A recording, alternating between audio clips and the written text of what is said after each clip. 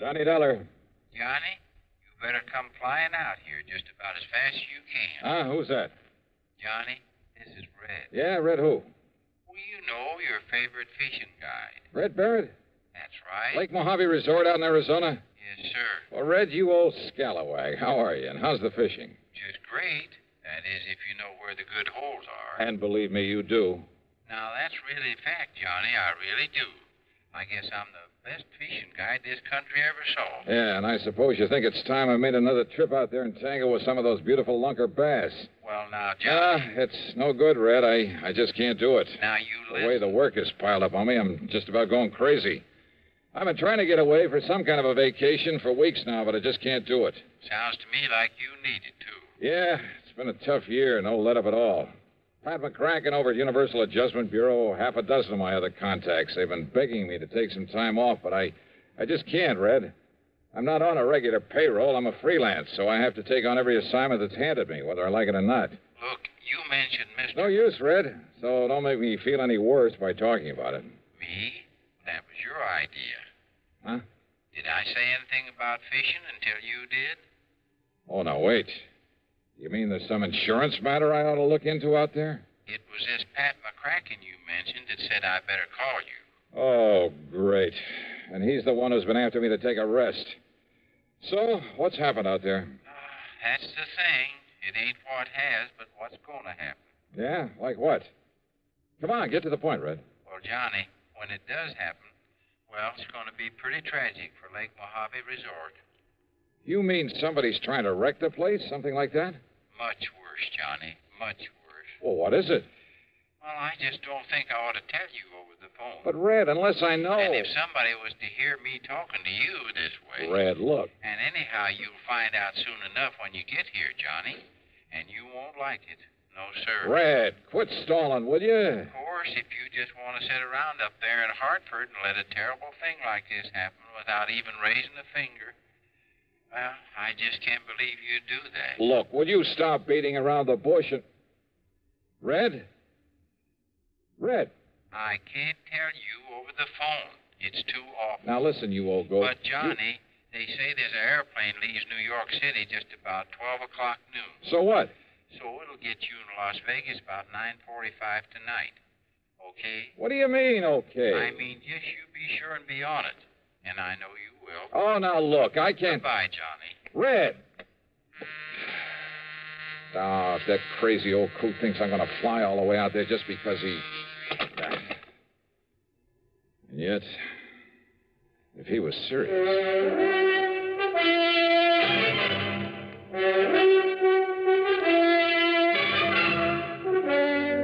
CBS Radio brings you Bob Bailey in the exciting adventures of the man with the action-packed expense account, America's fabulous freelance insurance investigator. Yours truly, Johnny Dollar.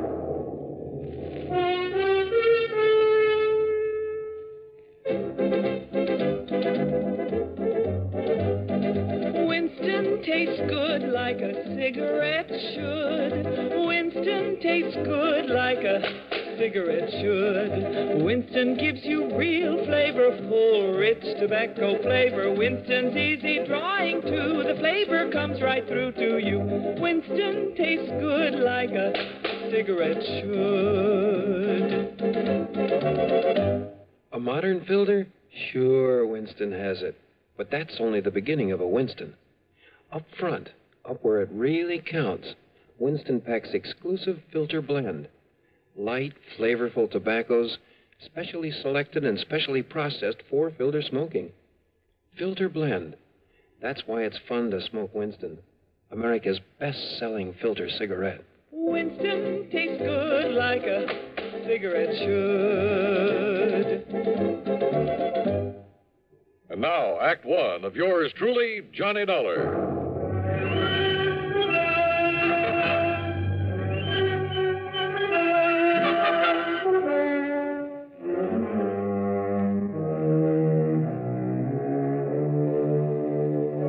Expense account submitted by Special Investigator Johnny Dollar to the Universal Adjustment Bureau, Hartford, Connecticut. Attention, Mr. Pat McCracken.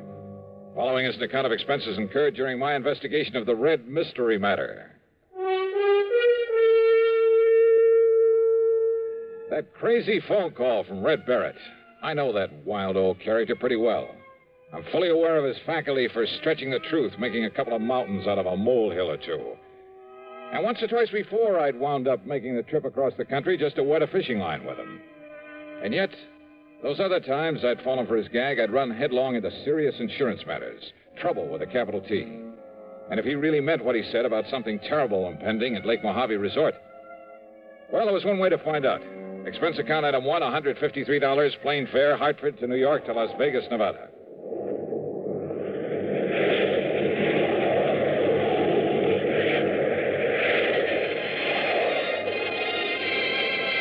The awesome beauty of the clear night sky over the desert, with its billions of stars twinkling in the black sky above, is something I'll never tire of. The stars seem close enough to reach out and touch them. As the plane hit the glide path down to the landing strip at the south end of Las Vegas, the myriad many-colored lights of the city winked and sparkled like the lights on a gigantic Christmas tree. Yeah, from the air, Las Vegas, the fabulous city of chance, is just plain beautiful. I'd like to have stuck around Vegas for a while and tried my hand at some of the casinos and clubs along the gambler's alley they call the Strip, but I had other things to do. So, item 2 was $50 deposited on a rental car. And within minutes after the plane landed, I was heading south and east across the desert, down toward Davis Dam, down to Lake Mojave Resort.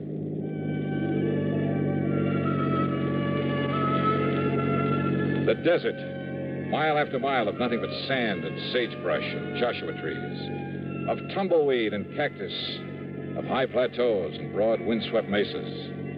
Here and there, the skeleton of some animal was perished in the remorseless, terrible summer sun. And then suddenly in the middle of it, the life-giving waters of Lake Mojave. At the south end of the lake, just above Davis Dam, is the resort, with its clean, comfortable motel, a good restaurant, tackle shop, and dock. Everything to warm the heart of a fisherman. Yeah, and in the bright light of the moon, I could see the lake itself, calm as a mill pond. That meant that unlike the cold and snow I'd left back east, here it was warm and perfect weather for fishing. It took a bit of self-control to keep from driving right on down to the dock. Instead, I circled the driveway to the office. As I pulled up to a stop, in spite of the hour, someone came out to greet me. It was my old friend Buster Favor, general factotum at the resort. Yes, sir? Can I help you? Yeah, Buster, I think you can. What? Why, it's Johnny Dollar. Yeah, none other. Hiya, Buster. Johnny, it's a miracle. I don't see why. When I get word there's trouble around here. Oh, then you know, huh? Buster, I only know that something is about to... Even the police haven't had a chance to get over here yet. The police? Johnny, I sure hope he's all right, that you can find him. Yeah, find who? Why, Red. Red Barrett? You mean you didn't know? Buster, what's happened to him? Johnny, Red has... Well, he's disappeared. Oh? And I could be awfully wrong, but from the looks of things, Johnny... Wait a minute. You think somebody could have murdered him? Come on. Take you over to his room. You can see for yourself.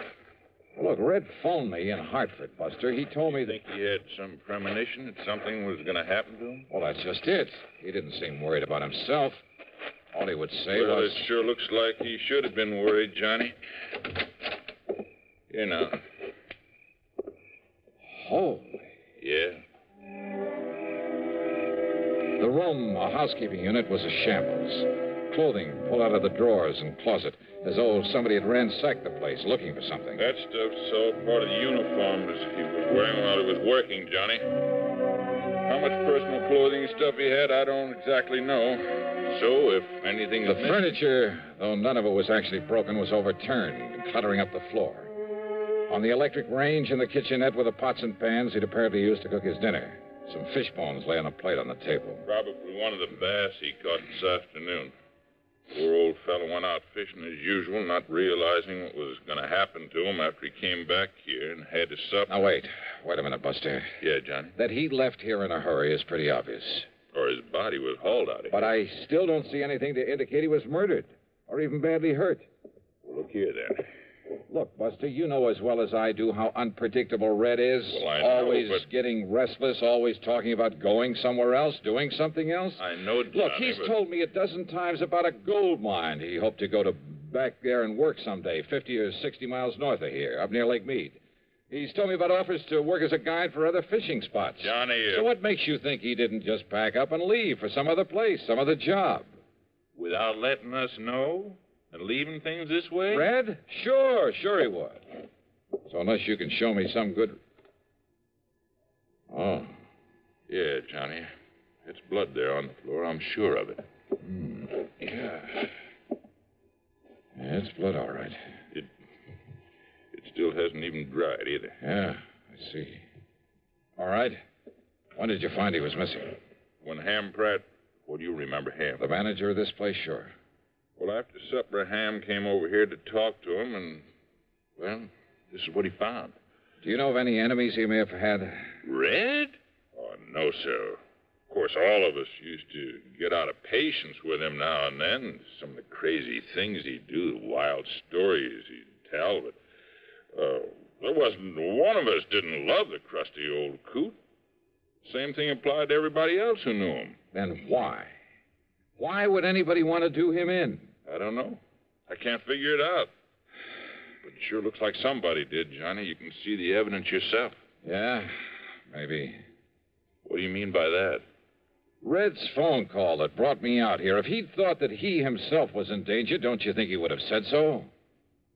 Yeah, I guess Red would have built it up, too. Would have made it sound real dramatic. Sure he would. But instead he told me something tragic was going to happen to the resort. Like what, Buster? Like nothing I can possibly think of. But now, Johnny, this blood on the floor. Yeah. Hey, did Red have a car? Yeah. Where is it? It's gone, Johnny. Whoever did whatever they did to him must have used it to carry away his body. The poor old... Buster, I've just got a lead on it. Oh, Ham, come in. You see, I phoned everybody up and down the lake to look out for... Johnny. Ham, how are you? Buster's told you about Red? Yeah, and in spite of this so-called evidence around here, I still Johnny simply doesn't believe that Red was murdered. But there's blood on the floor, the way things were left around. Or, Johnny, have you some reason for thinking he wasn't? First, I want some definite reason why he was. But look... Now, Johnny... If you want the truth, I think you've both gone overboard about this. Are you kidding? Give me a reason. A reason for killing him, for anybody killing him. Just one good reason. Well, now, Johnny... Johnny, there's blood on the floor. Yeah. Yeah, this. What is it, Johnny? Johnny? You, haven't called in the police yet? Oh, I was just about to when you arrived. Don't you think I'd better call them then right away? Well, yeah, Johnny, why don't you do that? No. No. I've done something better, Johnny. I spread the word up and down the lake, all the way up the Colorado River by telephone. And listen, it's paid off. And that's what I came in here to tell you about. Well? I just got word that a car, same description as Red Barrett's, that it was seen pulling off Highway 93 about 33 miles this side of Boulder City. Oops. What, Johnny? You want me to find poor old Red, huh? Well, of course, if the poor old fella's still alive. Then maybe I will. And when I do, I have a sneaking suspicion I may have a score to settle with you two. Now, just a minute, Johnny. If you mean to imply that either of us did him... I didn't say that. Well, then, Johnny, what do you mean? You don't know, Buster? Well, if you think you can find Red, and if I can be of any help to you... No. That's exactly what I don't want. Well, now, Johnny... Just let me work out this little mystery myself. Well, of course. No help, no interference from either of you.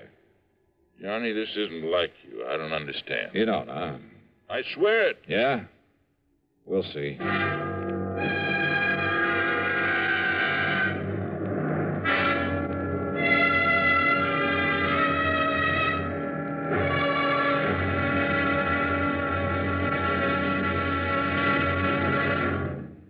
Act two of yours truly, Johnny Dollar, in a moment. Welcome, recording star Mel Torme. It's terrible trying to sing with a bad cold. So I always take 4-way cold tablets to relieve cold miseries fast. Good idea. Tests of all the leading cold tablets proved 4-way fastest acting. 4-way starts in minutes to relieve muscular pains, headache, reduce fever, calm upset stomach, also overcomes irregularity. When you catch cold, try my way. Take 4-way cold tablets. The fast way to relieve cold distress and feel better quickly. 4-way, only 29 cents. Now, here's a word about another fine product of Grove Laboratories. To get rid of embarrassing dandruff in 3 minutes, change to Fitch Dandruff Remover Shampoo. 3 minutes with Fitch regularly is guaranteed to keep unsightly dandruff away forever. Apply Fitch before wetting hair, rub in 1 minute. Add water, lather 1 minute. Then rinse 1 minute. Every trace of dandruff goes down the drain. 3 minutes with Fitch and embarrassing dandruff's gone. At the same time, Fitch can brighten hair up to 35%. Get Fitch Dandruff Remover Shampoo today. And now, Act Two of yours truly, Johnny Dollar and the Red Mystery Matter. Suddenly, things had begun to add up. Yeah, from right in the beginning, when Red had mentioned over the phone that he'd talked with Pat McCracken at Universal Adjustment Bureau. Had Red called Pat, or vice versa? And there was the lamp there in Red's room, apparently knocked to the floor in a struggle. But not even the bulb was broken. The clothes that were left, only the uniforms he'd worn while at work. Was that supposed to mean that the only personal things he had were those he was wearing when he disappeared? Hardly. Then there was that spot of blood on the floor. A fish scale, a single scale in the middle of it. I had no microscope to examine that blood, probably wouldn't have known how to use it anyway. But I had a sneaking suspicion there was something very... Yeah. And knowing Red and Ham and Buster and Pat McCracken pretty well. Okay. The first thing I did after Ham and Buster left me alone was to look over the room again. And yes, one parcel of equipment that should have been there was conspicuously absent. I went down to the boat dock and found the old Arkansas Traveler that Red had always used to fish in. It was empty. Absolutely empty of the stuff I knew he always kept in it.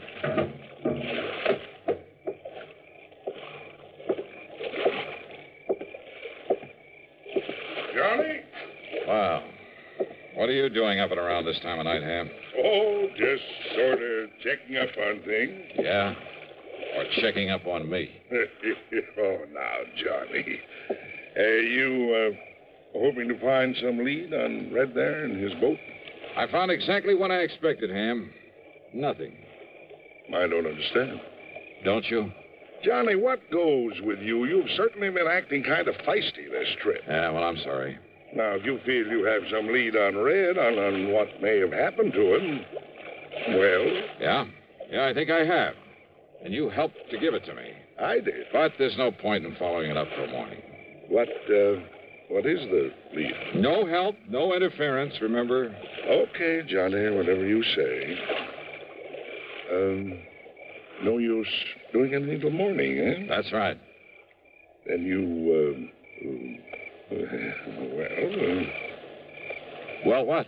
Oh, I was just thinking.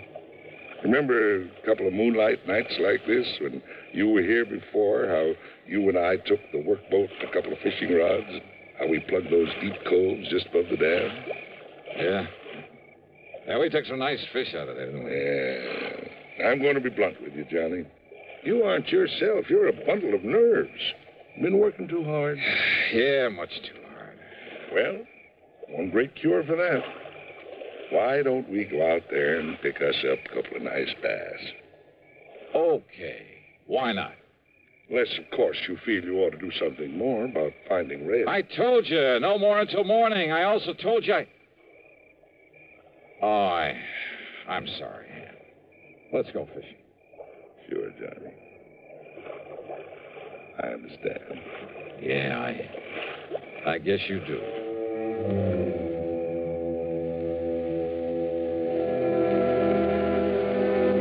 Maybe I had been a little feisty, as Ham had put it. And he was right about the fishing out there in the smooth black water with the bright moonlight overhead. When those 2 6-pounders hit my lure and I carefully played them into the boat, believe me, they did more to bring me back to normal than anything else in the world could have. That night, for the first time in weeks, I slept like a baby. Then, first thing in the morning, well, the whole thing really wasn't too hard to figure out. Red was a fisherman every day of his life. But I'd found no sign of his tackle there in the room or in the boat he'd always used. In other words, no matter how or why he'd left, he himself must have taken those things with him. Also his personal clothes and stuff, but naturally not the uniforms that belonged to the resort. The blood on the floor from one of the bass he'd had for dinner, carefully put there after he turned the room inside out. As for his whereabouts, Ham had given me the clue when he told me Red's car had been seen at the highway turnoff 33 miles south of Boulder City. That turnoff led to only one place, a fishing camp at the lower end of Lake Mead, known as Temple Bar. And when I got there, sure enough, waiting for me in his outboard beside the dock, Red Barrett. All ready for you, Johnny. Why, Red, you rascal. Got an extra rod and reel and a bucket of live bait. You and me'll go out there and slay him. Get in, Johnny. Get in. Sure, Red, why not? That's a boy. Here we go.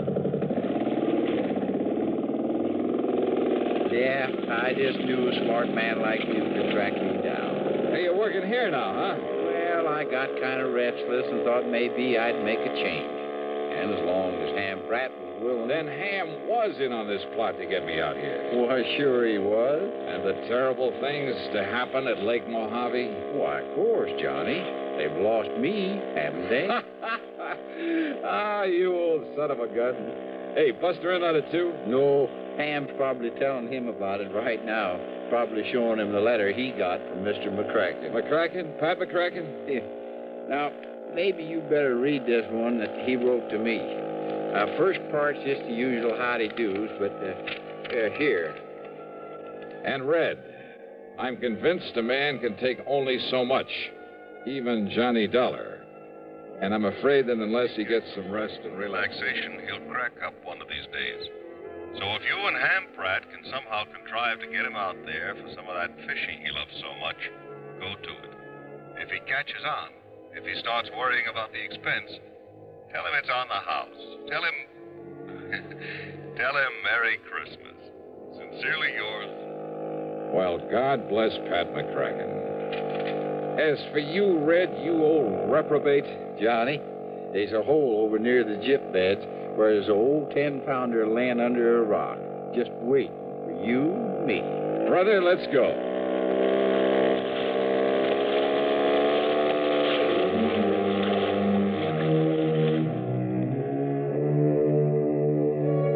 A very wise man once said that the time a man spends in fishing is never deducted from his lifespan. And you know something? I, for one, am convinced that he was right. So, well, Merry Christmas to you all, too. All of you. Yours truly, Johnny Dollar.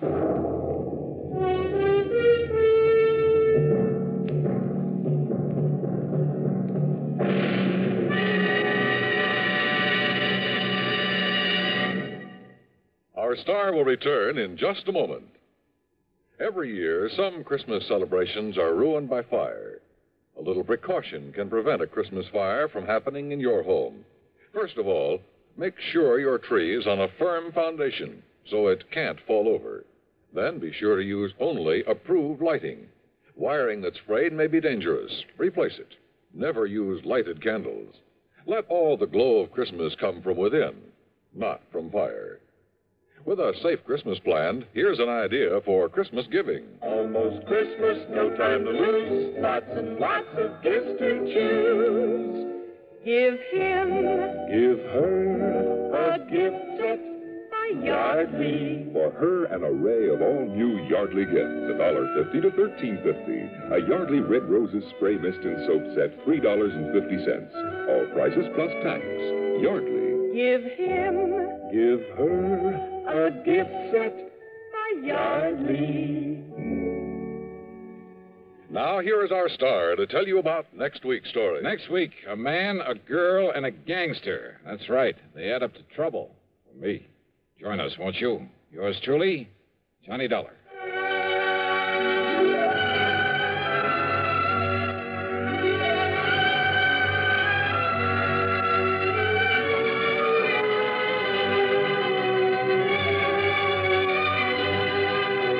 Yours truly, Johnny Dollar, starring Bob Bailey, originates in Hollywood and is written, produced, and directed by Jack Johnstone.